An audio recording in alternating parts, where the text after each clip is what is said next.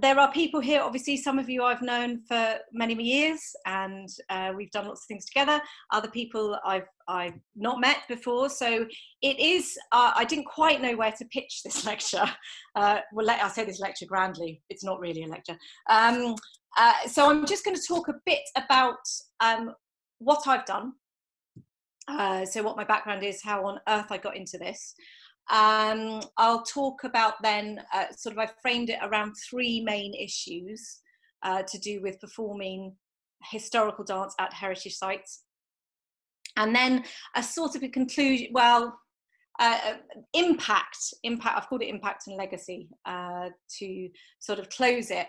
I am very keen though to sort of hear questions, to open discussion about this, because I do believe, for me personally anyway, it is a very important subject. I think it's one that I'm not here to impose any great dogma or say it should be done in a particular way. In fact, the complete opposite. And I'm very keen to open up debate and to see how we can improve and share best practice or share interesting ideas for practice as well. So that's where I come from. So that's who I am. I'm Charlotte Ewart. How on earth did I get into this? I began dancing at 2.5. I trained as a dancer, went through, did an undergrad, trained, worked, and then one day I had an audition for it was for a Handel opera at the Royal Opera House doing Baroque dance. Now, many of you may not know, but dancers don't really get taught historical dance in this country. Actors do, but dancers don't. Bit of an annoyance for me, but I went to this audition. It was for Baroque dance, and Frances Campbell, who some of you will know, I was working with at the time, and she took me to a cloakroom at the National Theatre and tried to show me pas de bourrées and coupes in the cloakroom the day before. I also did. I was also employed at the time doing an event at Stoneleigh Park in Coventry, which was a restoration gig, and someone said, "Oh, Charlotte, you're a dancer, can you do some restoration dancing?" I went, "Yes, of course I can, not knowing what on earth I was talking about. So I phoned Barbara Siegel. I went, "Barbara, what do I do?" And she taught me through the Sellinger's Round, and that was about 15 years ago, and that was the first dance I ever taught. And from then it sort of snowballed into a sort of a range of going to the DHDS summer schools, and all sorts of other things. My work has taken me. I've done my MA in it now. I've done recreated masks at Bolsover Castle, Love's Welcome. I've done Tempe Restored and Mask of Augurs workshop at Bagwooding House. I teach at drama schools for acting students. I work with Passamezzo and Tamsin Lewis, some of you might have known as well. Whitby Abbey and the Time Will Tell company that do lots of work with English heritage. I've done lots of research on medieval dance and the Stampies, medieval music in the Dales, which sadly has to be cancelled this year, we've just heard. I was just recently doing some work on Field of the Cloth of Gold and dance in Henrician courts. Tower of London, I am an associate artist with the Historic Royal Palaces at the moment, so recreating events on their sites. And then I was pulled in to do, I taught Danny Dyer to do a early Tudor dance, Lucy Worseley recently to do work on, again, Henrician, early Henrician work. And I taught Gareth Malone how to Saltarelli, which was very interesting, while singing. I am very much a medieval Renaissance type of girl. I leave the Baroque and the Jane Austen and the 19th century quadrilles to others who are, I'm more just, it's just because I'm more inspired by that period, by the earlier periods. I do tip into ragtime though, and Charleston, I find of late. Why do I do it? Like many of us, I love it. I'm passionate for it. I feel that these dances need to breathe and live and be up on their feet. I have a slight stubbornness about that, I think, as well. Barbara Sparty said these dances must be performed or they will stay fading on the pages to be enjoyed by the very few, and that's very much where I come from. For those of you who don't know, Barbara Sparty was a dance historian who lived in Italy, who died a few years ago now, but wrote quite extensively. I don't think we should lose them at all. So I believe a great conduit to get these dancers out is to get them on into these sites. So I'm quite passionate about that. Also, and lovely Hazel Denton, I've got a couple of quotes from you, Hazel, as well in this. Stay faithful to the research, but open to the creative possibilities the sources can give us. So, that's where, yeah, I'm hoping I'm not going to, you know, I don't know, be too controversial. I don't want to be that, but that's where I come from particularly, and I'll tell you some of the reasons why. So, stones in their shoes. It is rather literal in that many, myself included, we have danced at heritage sites on gravel driveways and got stones in our shoes. It might also be used as a metaphor for the time that we're living in now. We have the stone in our shoe of COVID-19. Many of these sites now are shut. In fact, we are now all on Zoom, is becoming the norm. The stone in our shoe of the issues that I will talk about, practicality, accessibility, authenticity. So, but that doesn't mean to say that we should get on, crazy about this. It goes, well, okay, we have stones. How do we work with them?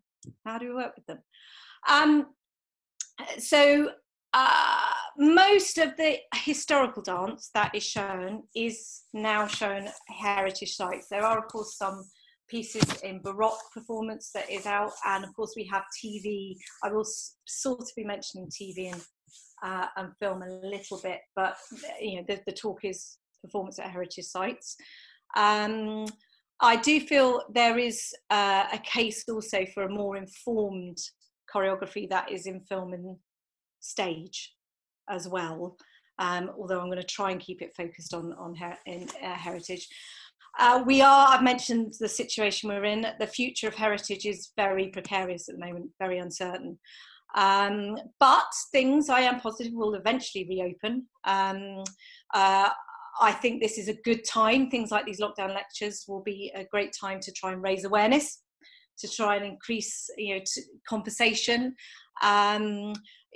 Many people think that dance didn't exist prior to Giselle in 1840, or at least don't really know what it was, apart from peasants in the field. So I think this could be a really exciting time that we can grasp and grow from that. So what I'm going to talk about is what I've learned from the events that I have done, problems that I've needed to solve, that I've encountered, some ideas maybe, or open for discussion for the future.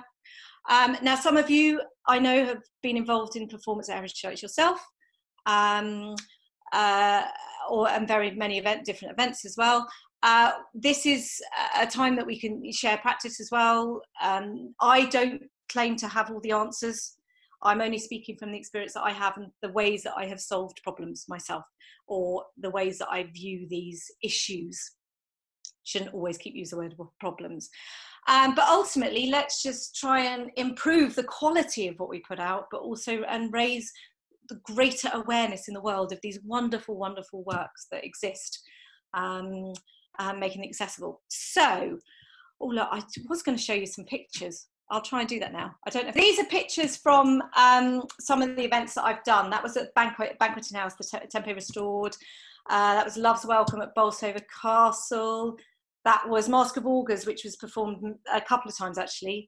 You see a beautiful shot of the bear mask. They had to try to work how to dance in these bear masks, which was certainly a practical issue. That's Whitby Abbey, which I'll come to, which serves some very interesting issues for dancing. So the points that I've drawn into consideration are practicality, accessibility, audience and entertainment, authenticity, and then finally I'll conclude with impact and legacy. So the where, who, how, and why. There they are, pictures from the Tower of London and Hampton Court there. I was very pleased with the Volta lift, because many people thought it couldn't be done in a wheel farthingale, and I went, ha! Yes, it can. Experiential or experimental archaeology there in practice. So practicality.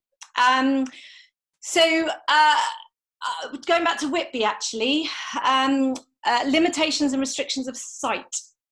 Health and safety is the first thing whenever I'm employed to do an event like this. It doesn't matter what grand ideas you have, or how much you know about the subject, or what dances you think might be appropriate there and there and there and there. You might arrive at the site and they'll go, no, you can't do it there.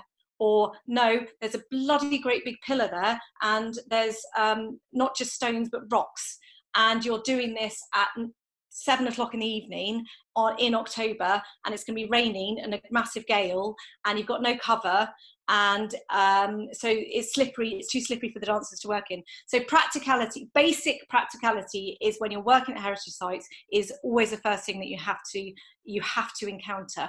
The health and safety issues, the limitations and restrictions of the site curatorially. Hampton Court, for example, there is no inside dancing space. You are not allowed to dance inside anywhere at Hampton Court Palace. So anything that you do has to be done outside. That main picture there that you see with the beautiful sort of arms extended, there are my American students. That was the last inside space, which was a kitchen space at Hampton Court Palace, which has now been turned into a gift shop. And you can see there's a big screen behind it. So yeah, it worked okay as a space to present a historical performance in, but it's now been gone. It's now taken away. So we can't dance anywhere inside. Rehearsal time is often very, very restricted and limited. So you might be working with people that you've worked with before, or you might be working with people that you've never worked with before. So I've often had to create work with an afternoon of performance. So maybe 2, at the most 4 hours. At TV, it's even worse. What you saw with Danny Dyer was what I did. I had no rehearsal with him whatsoever. You have a lot of pressure for rehearsal.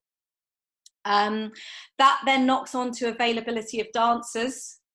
And I say sort of dancers in quote, often it's actors, not to say that actors can't dance. Some of them are very, very good movers. Dancers may have had no training in historical dance, which is another issue, a very practical, very basic level. Trained dancers can often pick things up very, very quickly. Sometimes actors, they may be good movers, they may not be. So again, you have limited rehearsal time. Practically speaking, you have to often adapt what you have planned because of the situation that you're placed in. There is, I think, a big hole. I've already mentioned that I think dancers should be taught historical dance. Oh, how I wish one day before I die. It would, I think to get a good quality of presented historical dance in a public space, people need to be trained in it.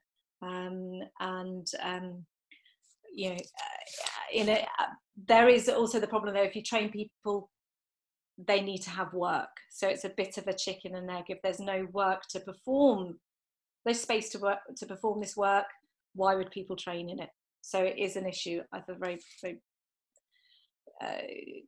current issue. But and finally, money, finance.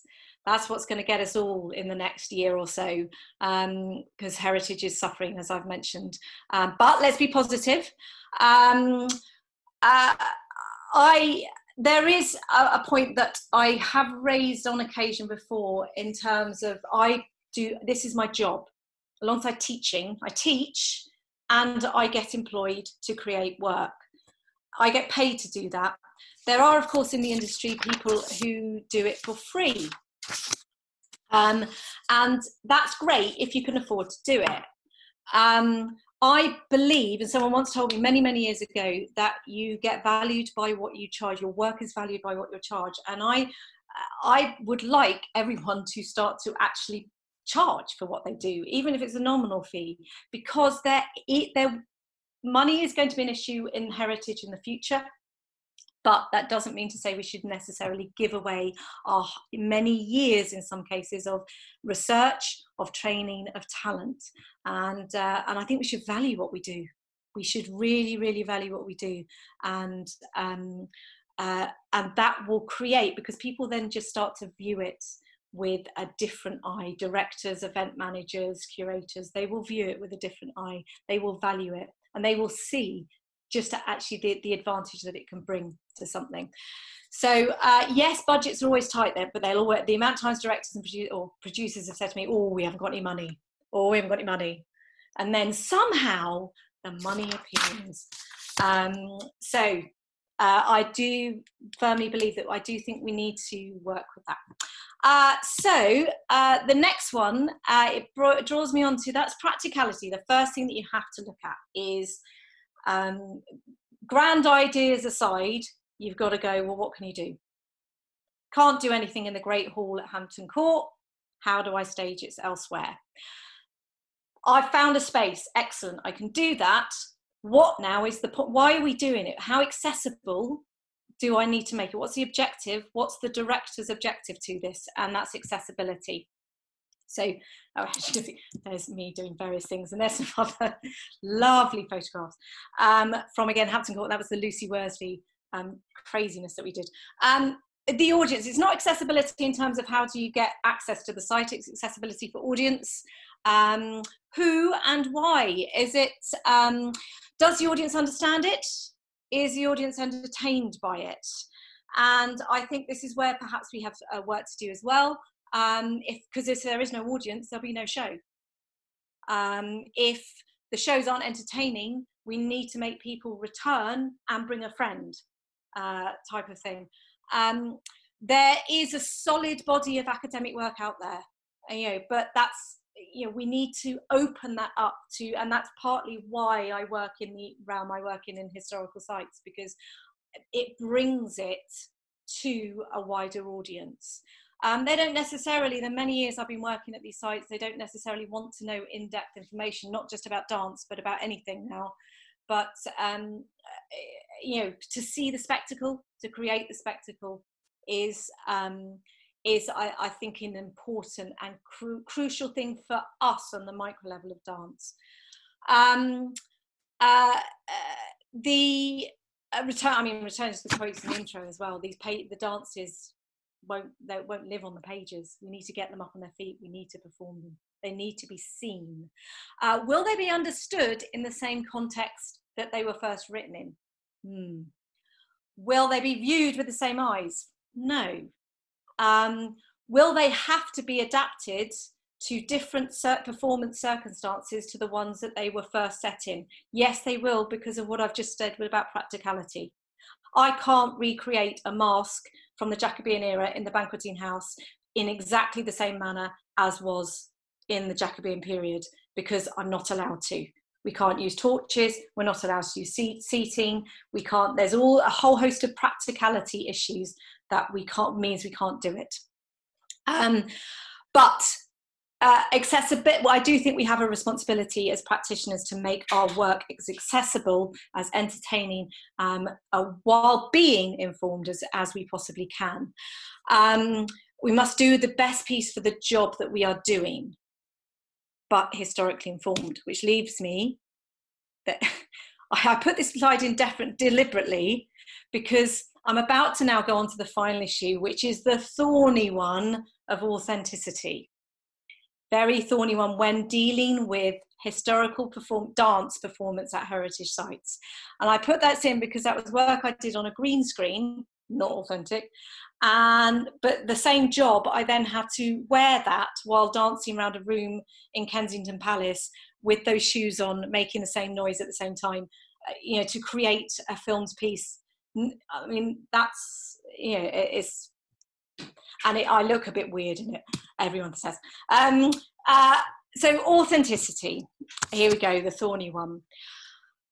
In the context of often when I'm commissioned to do pieces, it is often the first or the last thing thought about. If it's the first, it often then becomes the least important. to be honest with you. Many a time I've been asked, I've had directors and they're going, yeah, authenticity is really important to us. And then I say, well, you need to do this and this and this. And they'll go, no, can't do that. No, I want it in long way sets, even though it's Henrician dance. Okay, that's not right. I'm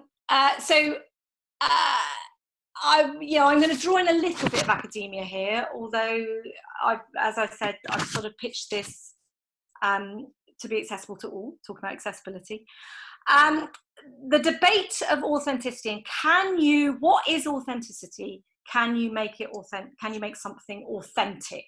Has been raging for, well, in dance for now about 20 years. So in early music for longer. It came from early music. So the early music researchers and academics, Randall Dipper, he was the first one, James Young, Stephen Davis, David Davis, they created, lists of different types of authenticity. Is it authenticity of musical instrument? Is it authenticity of even vibration of the sound in the room as when it first occurred? That was one of them.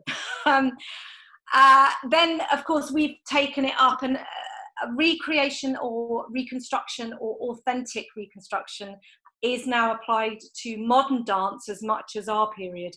So there's debates raging about Merce Cunningham's work, the Dying Swan. If you're not taught by someone who's taught by Pavlova, then it's not the correct swan. People at the Merce Cunningham estate are saying that we can't recreate Cunningham pieces. So it is now it's very present in not just historical dance, but in dance academia.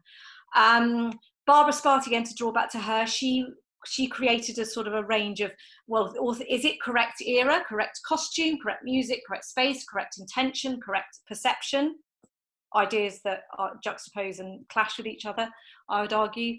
Hodgson, who did the Rite of Spring, Archer and Hodgson, they make a benchmark of 50%, which some might think, well, if you've only got 50% of evidence, but they say, no, that's enough. And then they create from that, they get inspired from that. Anne Hutchinson Guess, who came up with different definitions of reconstruction versus recreation versus restaging. So the differences, or is there a difference between the two? Another dance academic, Sarah Rubridge, came up with different types of authenticity. Again, rather like the vibrations in the air and different musical instruments, which again can clash because you can aim for one, but that would be at odds with another. There is the debate over use of live music. Sometimes, again, practical reasons mean you can't use live music. There's also musicians who teach dance, historical dance at heritage events. I've seen many a different horses brawl being taught and claim to be the authentic horses brawl, whatever that means. So it's, I'll come on to that. It comes down to the ontological arguments of what is the original, what is authenticity, what is authentic. Again, to return to lovely Mrs. Sparty, who says that the performance of early dance for an audience in itself is unauthentic. So if we can't ever be authentic, which is part of what we do when we look at historical dance, we research the sources, we look at what's written down, and we try to build on that. If we can't do that, is there a point? Well, of course there's a point. Of course there's a point to it. So I try and reframe the focus. The whole part, in my opinion, one of my opinions is that the whole past consists of different interpretations, all sorts of different things. Again, another, the past it's our own modern construct as well. The Victorians were very good at that, rewriting history and rebuilding things. Another early music researcher, Peter Kivey, he talks of that sometimes if we stick to rigid dogmatism of one thing and one thing only, it becomes too inflexible. And working from a historically informed approach, perhaps, or certainly in the field that I work in, is a way that I have to approach things. because I will never be able to get to, for example, even use the original space. So I will always have to adapt, but come from the sources first. I've already said I've seen many different horses brawl. I mean, the same dance can be danced at different heritage sites, different events. It can be performed in so many different ways, and that not necessarily is a problem, because there are many different types of authenticity, as I said. So we could be aiming at different things. Is it accessible for the audience? Is it entertaining? Do they understand what they're doing? Then great. What start maybe to occur sometimes is if people start saying, no, this is the definitive, this is how it is, this is how it was, and so that's how we do it. In another, this was highlighted again in about 10 years ago, God, how time flies, by Cecilia Nottilie, saying it's, and I believe this is important, coming back to accessibility. There can be confusion in the public mind. They're unable to discern the difference between the medieval world and the Renaissance, between the noble and the popular, between the social and the theatrical, between the fancied Middle Ages and the Renaissance and real history. I've mentioned that many TV directors, they like everything to be in long way sets, regardless of era of performance. It's because that's what they know, that's what they've seen. They believe that that's history dance. And I believe we have a responsibility when doing these events, when showing these things. Part of our responsibility is to, right that wrong is too harsh, but to show the alternative. Not everyone did dance in long way sets all the way through the world, and there is a difference between medieval and Renaissance, but early Renaissance and late Renaissance. There is a difference, and it is partly our responsibility to open that and to show that. Dance at heritage sites is for the public. It's not for us, it's for the public. It's for the viewers who are watching it. They are the people that we have a responsibility to show the right things. I have to make choices when doing these things. I will close, Lottie, I'm getting to the end. There are, I believe, in fact, this is Moira Goff, came out with a quote, which I think again sums up, I have to make subjective choices.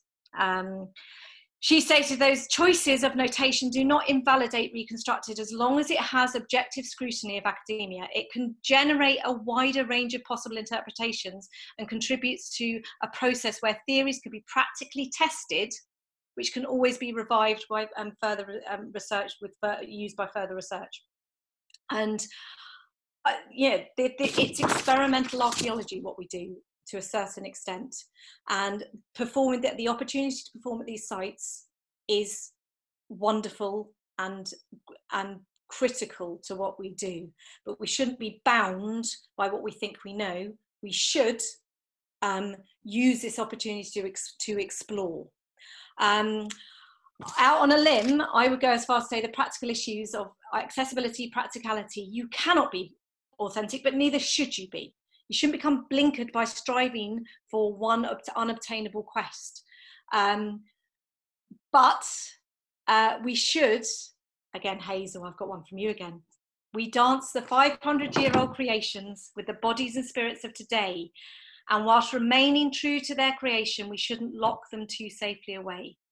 Today's dancers and choreographers need to realise these dances in their original context, but should not feel intimidated to treating them as an artefact. This is theatre that we're producing. This is entertainment that we're producing. Well, certainly I am on a heritage site. And if anyone goes onto a heritage site to perform these things, to create this work, we need to bear that in mind. We're creating a theatre which should be entertaining, it should be accessible, it should be understood. And if it's not understood in the same way as 400 years ago, then we can talk about that. But we can also explain why maybe we will never get there. So to conclude, of course we must value these sources. Of course we would, not just the written, but the accounts, the iconography, the music, the allegory, all the allegorical stuff that we have, everything.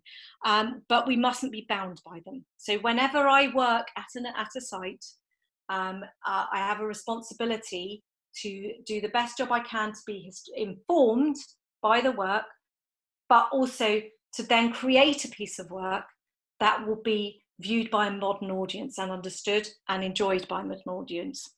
I mean, my work at the experimental archaeology side, the work I did on the Mask of Augurs was phenomenal in understanding the space of the banqueting house and the banqueting hall, even though we couldn't do it with torches and rake seating. It needs to be flexible and pliable. We need to work from a flexible and pliable source. There is of course, this idea might not be new. Again, Nachili talks about Domenico. Good old Domenico. He deconstructed his contemporary dance repertory in order to create a new one. It's still linked to the Middle Ages, but he fragmented and he created something new. We can do that as well. We can take the base. We need to work from a baseline. That is important. But we need to open it up to a new and a younger audience. Let them find inspiration as well from these old dancing masters and mistresses. Find new ways to interpret the spaces. Bring the dancers to life off the page as much as bringing these stony ruins to life as well. I subtitled this original paper as Domenico and a miniskirt. Why not? Stay true. Again, stay informed, but these are things that we can work, creating an atmosphere of the past, but also speaking to a modern theatrical audience. There we go. Oh, look, I even said it all there.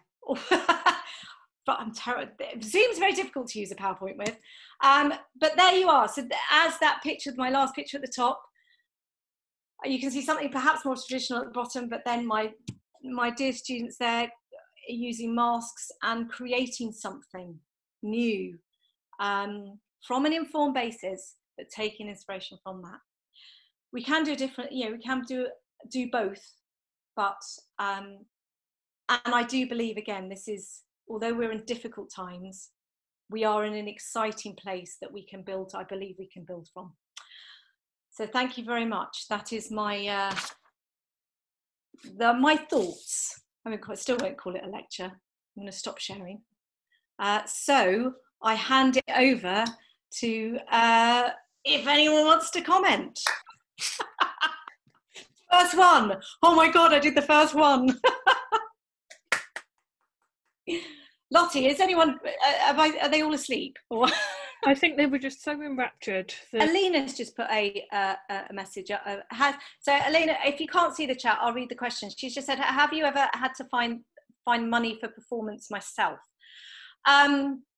Yes and no, in that I'm often employed by people who've been commissioned or employed by as companies by English Heritage, Historic Royal Palaces, or projects. I've done projects with universities who come with academic funding.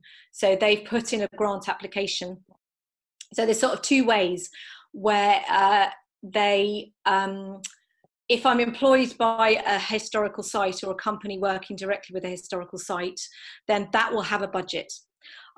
So often I've had to pitch for money from that budget and do costings and budgeting directly to English Heritage, for example. And then they will say, yeah, we've got that much money, or no, we've got half that money, and see what you can do and do the same thing. For particularly academic grants, again, or arts councils as well. I've never written one myself on my own, although I've been involved in grant writing applications. But it's an art form. So yeah, so that would be, there is money, there's Arts Council funding, there's AHRC funding, there's private funding. You have to apply for it. But someone's had to go, next Zoom meeting. Bye. So I hope that answers that question, Alina. So yeah, if you need to find money, find someone who's good at writing a grant application, an Arts Council grant application, or get attached to yeah, find someone who's good at writing an Arts Council grant application. There we go. Anyone else?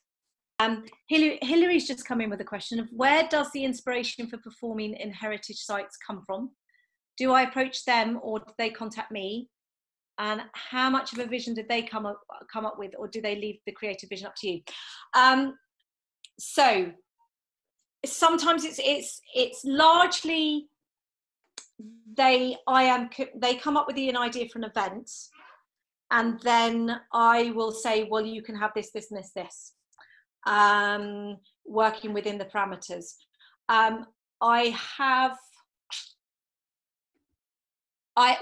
Through my associate artist work with historical palaces, I've had the door open so I can go to them and say, should we do an event like this, or should we include this in the event?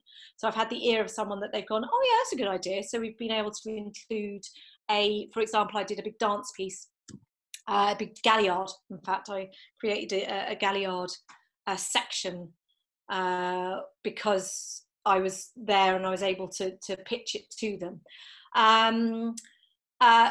But mainly it is them coming to me with an event, and then I come up with the creative idea for it. Whitby Abbey, they said it's of course based around Dracula, and so I went to them and I said, right, so as part of the event for Whitby Abbey, for Dracula, I can create this section, I can create this 10-minute piece of dance which is based on that, and that's where it's come from. Most people in the heritage sector in events don't really know anything about historical dance, so they have to be guided, they have to be led, and they have to be educated.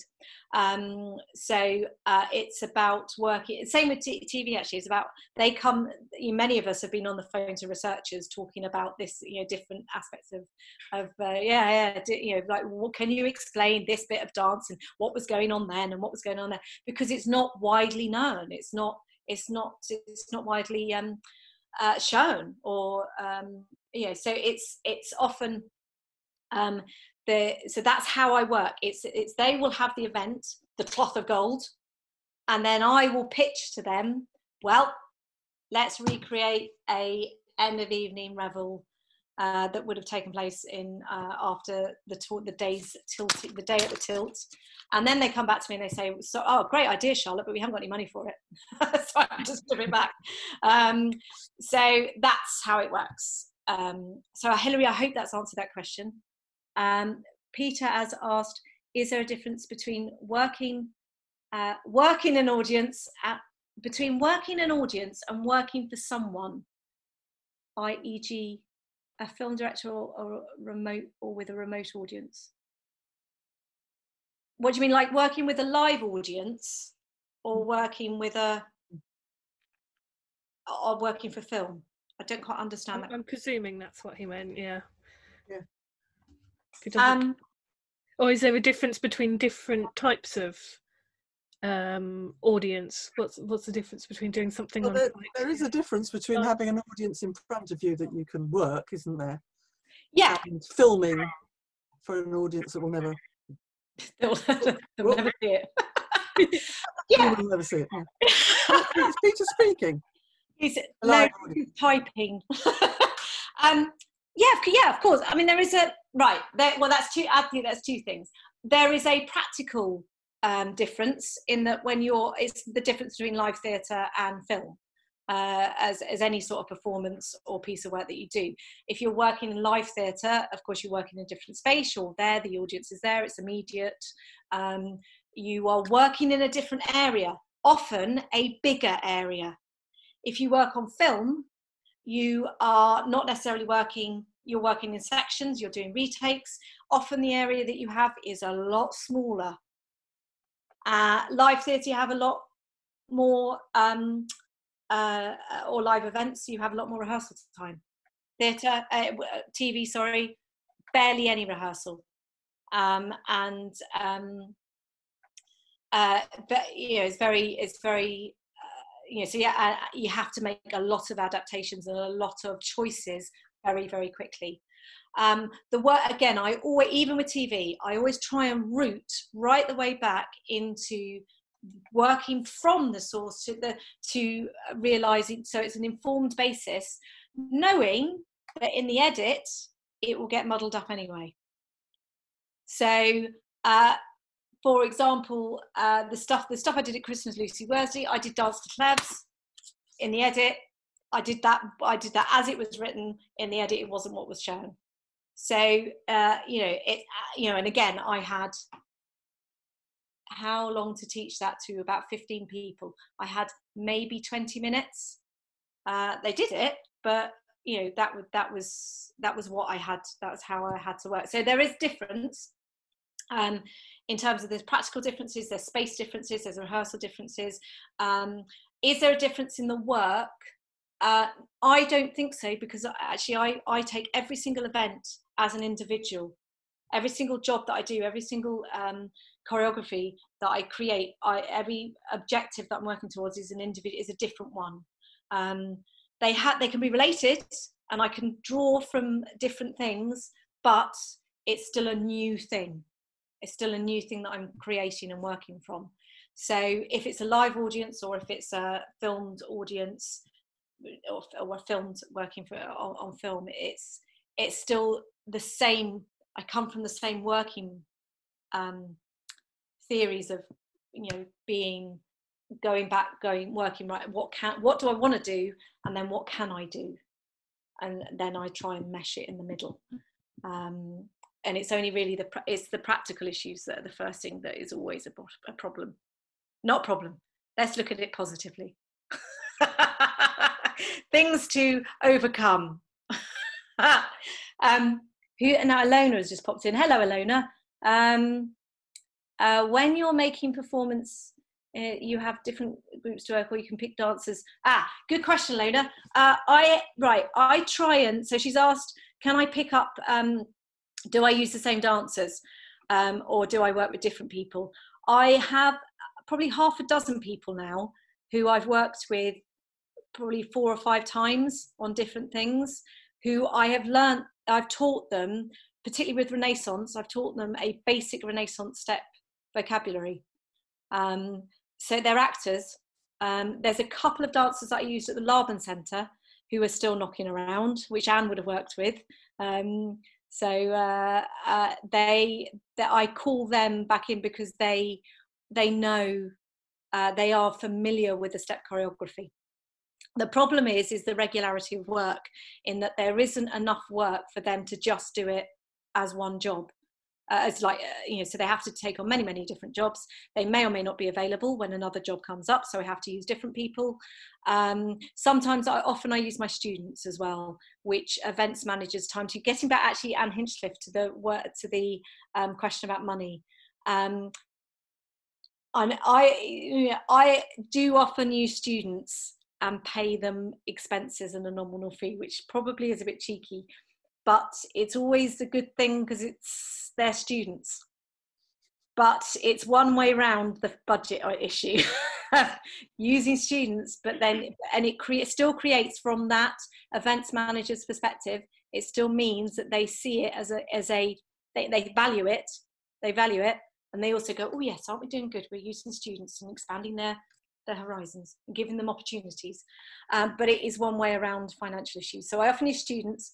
I have a very, very small number of people who are familiar with some of the steps, but it's very difficult to keep a regular band because there's just not the work. The work doesn't exist to survive. So it's a mixture. And then Elaine's asked a question about audience, and if we maybe say that's our last question, and if anyone's got anything absolutely burning, but we've been an hour or so, if you just answer that last question for Elaine. What's your idea of what the audience want to see in terms of dance? Goodness. It's a very long question. Yeah, thanks for that.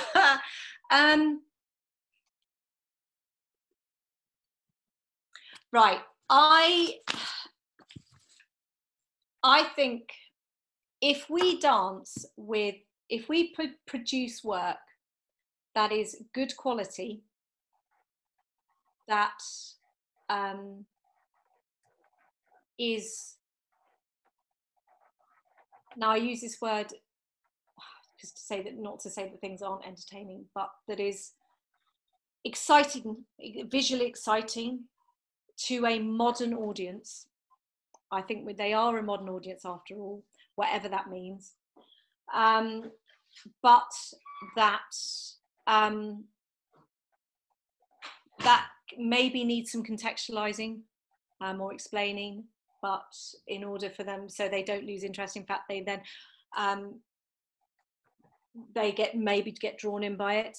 But I think ultimately, whatever we do, if we do it with passion and excitement, we show that passion and enjoyment that we have. I've often seen people dancing very po-faced, not just dancing actually, but playing, but doing all sorts of things, taking things far too seriously. Just very, if we can show enjoyment and bring these dances to with the life and the love and the passion that they are there, then I think what we do will be interesting to an audience. It's a difficult question, that, because it's a bit like, well, what plays, if I was a writer, what do I want audience to see? I think that's maybe why I've and I will be quick, but that's why I've rooted in the periods that I have. It's not that I haven't learned Baroque or 19th century, but it doesn't excite me. Renaissance excites me. It excites me. Other people might go, oh my goodness gracious, what a boring period. Give me Jane Austen any day. And that's fantastic. That's brilliant, that we are all different. And I believe that, if we show that passion, then audiences will come, audiences will watch, and they will see that it doesn't have to be something so weird and alien to them. The past is an alien country, whatever that, I forget the quote now, but it's also something that is still us as well.